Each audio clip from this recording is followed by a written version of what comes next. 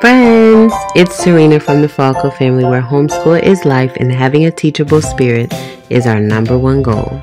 If there is one thing we could not live without in our homeschool, it would be art. And today I'm going to share with you what I have packed onto our new art cart.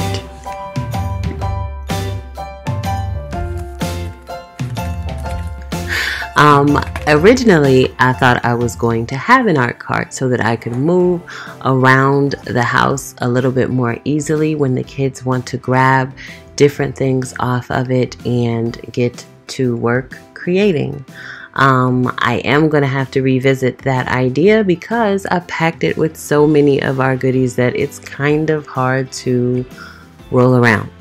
But nevertheless, I am still sharing with you what is on our cart. I am going to go ahead and list everything in the description box below with all of the links this time around, but I just thought I would just pop in and quickly show you everything that we are loving on our art cart.